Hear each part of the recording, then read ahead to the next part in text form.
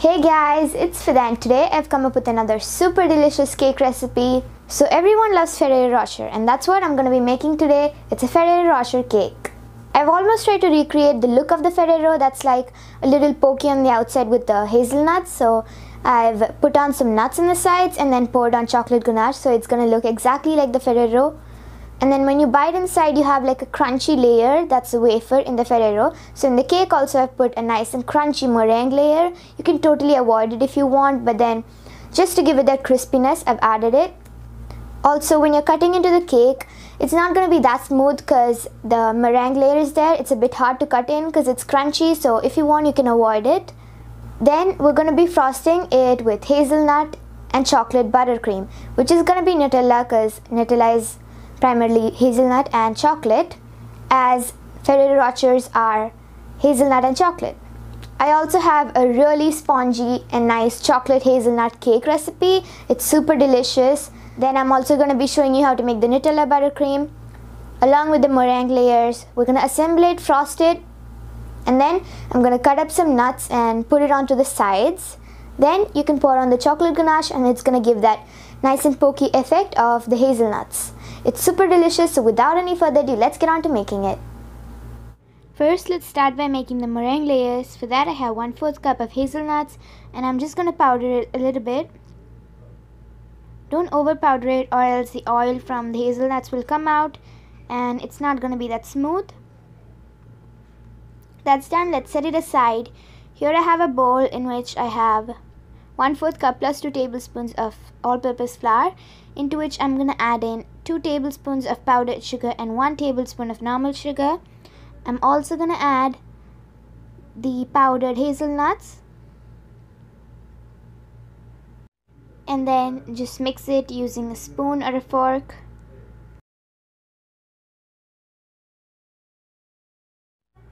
And then I'm going to set it aside. Next, here I have a bigger bowl into which I'm going to crack in 2 eggs. I'm going to separate the whites from the yolks because for this recipe, the only thing that we need is the whites.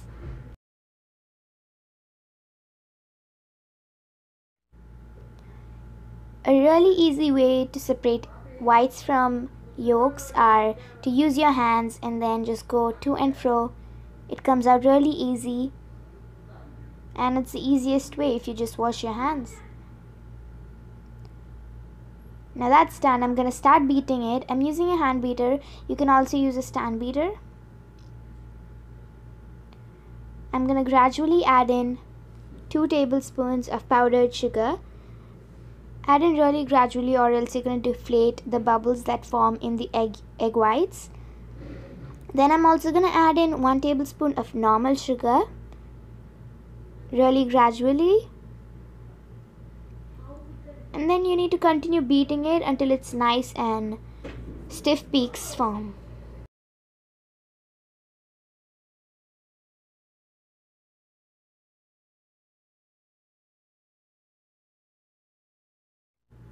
There you go, nice stiff peaks. And then I'm just going to set the hand beater aside because we don't need it anymore. We're just going to fold the rest of the dry ingredients. It's kind of sort of making macarons. So you need to be really aggressive and then beat out all the air bubbles when you fold. So add in your dry ingredients really gradually and then just be really aggressive. Work your spatula and take out all the air bubbles in it.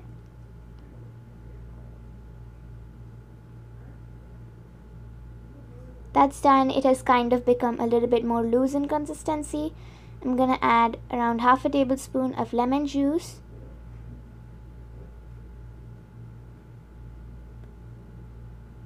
And the batter is done. I'm going to set it aside. I'm going to transfer this to a piping bag.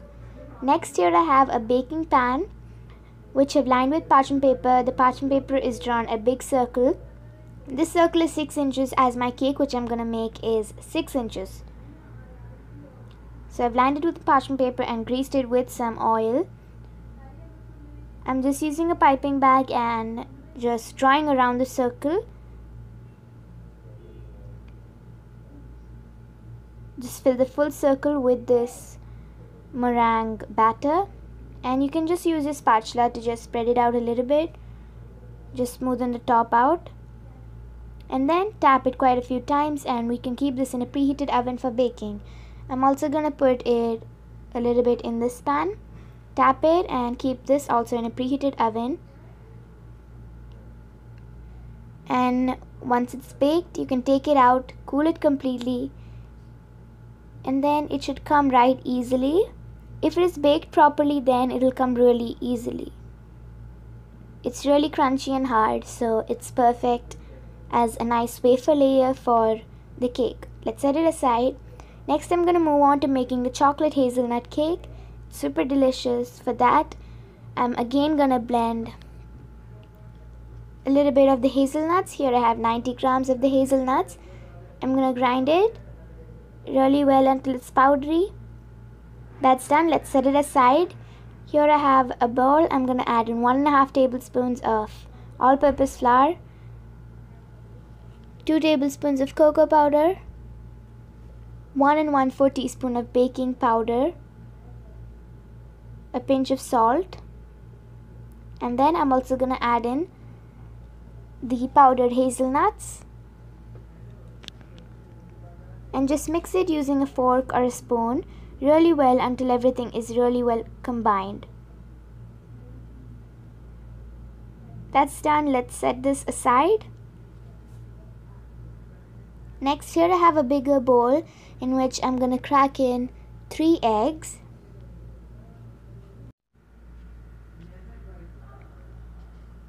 That's done. I'm going to start beating this. I'm also going to add in between 1/4 cup of normal white granulated sugar. Add it really gradually.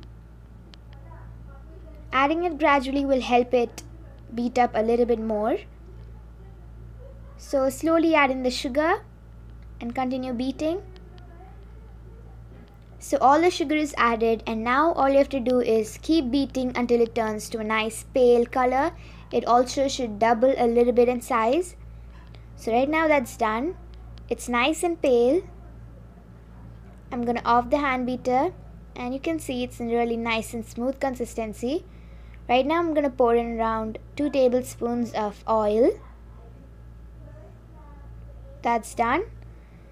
And just beat it a little bit more until nicely combined.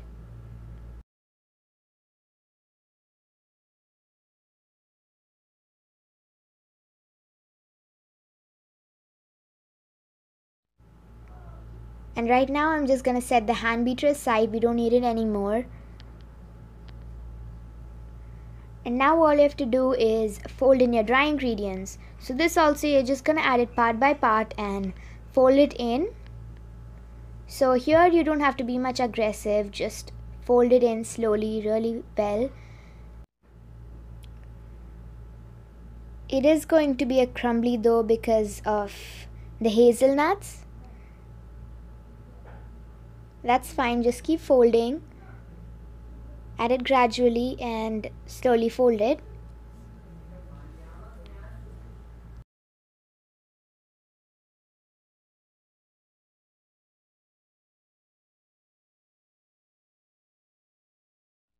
And right now it's all folded in really well. That's done.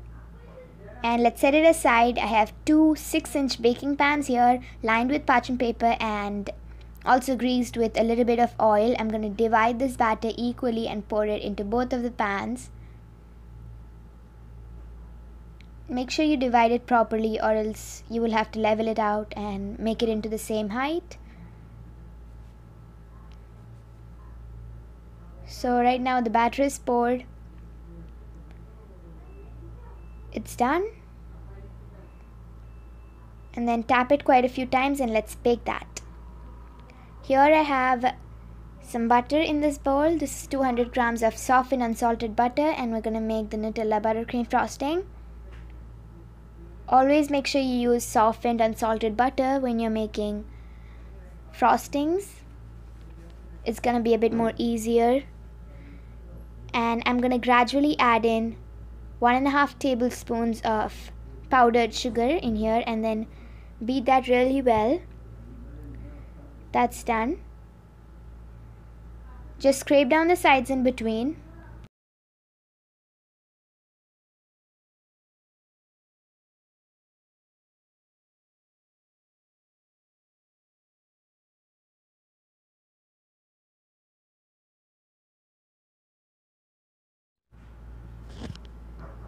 I'm also going to add in half a teaspoon of vanilla extract. Beat that slightly. And 2 tablespoons of cocoa powder. This cocoa powder will give it a little bit more of color because when you add the butter with the Nutella, it's not going to give that good color. So just a little bit of cocoa powder. Just beat that a little bit and then you can add in the Nutella. Here I have 3/4 cup of Nutella.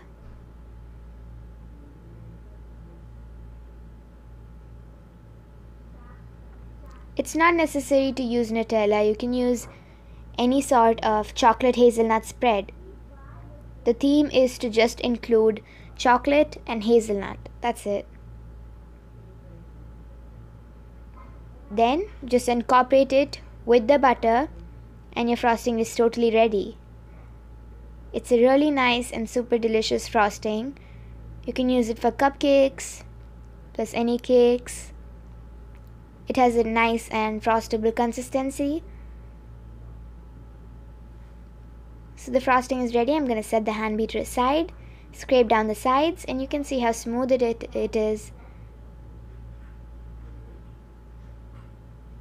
And it is also in a nice and stiff consistency, which is pipeable plus frostable.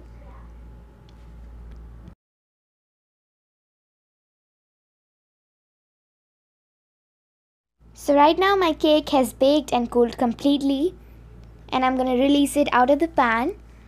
Always make sure you completely cool the cake before releasing it, because this cake is a little bit too soft and there are chances when it is right hot it will just tear apart or break. So just run a knife across the sides and release it from the spring. Also make sure you take out the bottom tin and the parchment paper.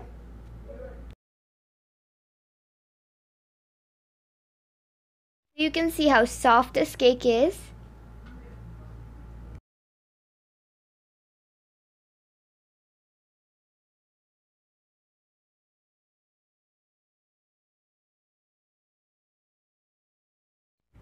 So everything is ready and now we can start assembling. Here I have my turntable. I'm going to put a small dollop of the Nutella buttercream frosting.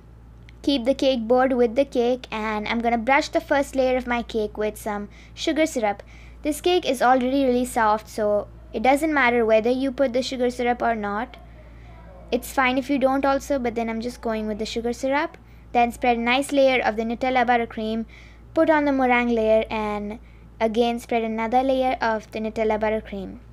Keep your final layer of cake, brush it with sugar syrup, and then just crumb coat the full cake with the Nutella buttercream. A crumb coat is a really thin layer of frosting that will catch up all the crumbs. So when you do the final layer of the frosting, it's going to give a smooth finish and will not show any of the caught up crumbs.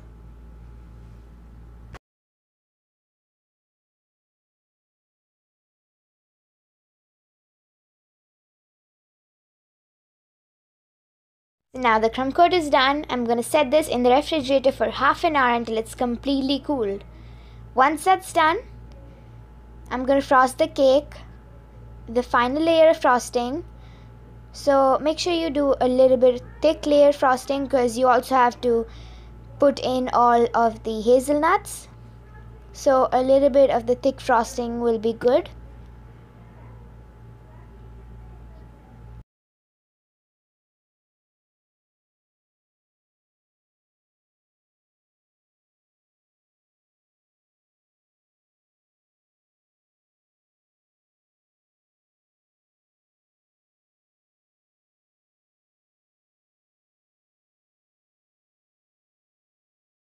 This cake doesn't have to be that smooth, because if you have seen a Ferrero, then you will know that the outside is really pokey and spiny. So then when we put the hazelnuts, the shape will change totally, so it's fine.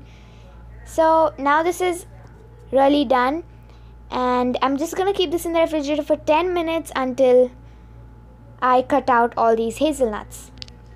So right now I'm cutting out the hazelnuts, and make sure you make it really pointy. Only then will that nice and spiny effect will come. That's done. My cake is out of the refrigerator after 10 minutes, I'm just gonna put one by one of these hazelnut pieces. I know it's gonna take forever, but then it's fine. And that's done.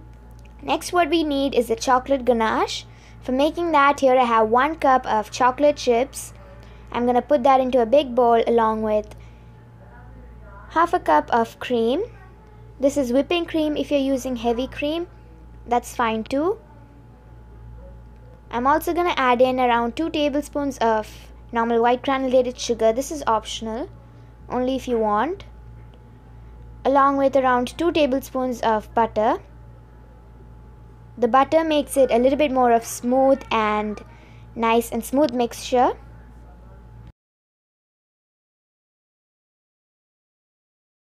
Next, we're going to microwave this and melt it down into a smooth mixture.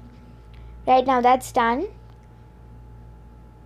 Just mix that really well until it's nice and smooth.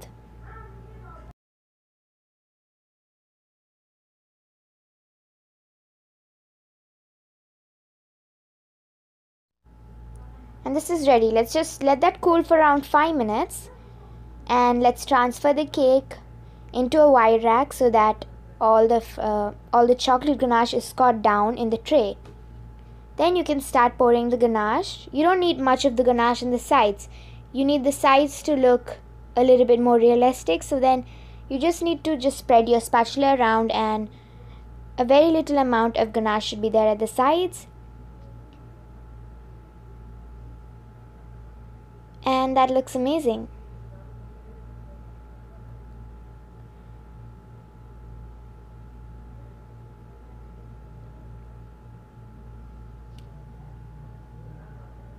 Tap out any of the excess and then transfer it back into the cake board. Now all you need to do is decorate it, but before that you need to completely cool it for around 2 hours. So the chocolate ganache is really set, and then we can cut into the cake after decorating. So after 2 hours, here it is. The cake is totally ready. I'm just going to decorate it with some Ferreros on the top. And that's totally done. So you can see how a Ferrero is and how the cake is. So if you look at it, there are like spiny things in the outside. So that's what we've recreated in the Ferrero. And inside is the crunchy hazelnut, which we have replaced it with a hazelnut meringue. It's super delicious. So let's cut into it. It's gonna be a little hard to cut in because of the crunchy layer. And that's done. So you can see the super delicious Nutella buttercream with the crunchy meringue layer and the soft hazelnut chocolate sponge cake with the chocolate ganache and hazelnuts beside. Super delicious. Hope everyone will try it. Not only delicious, but amazing.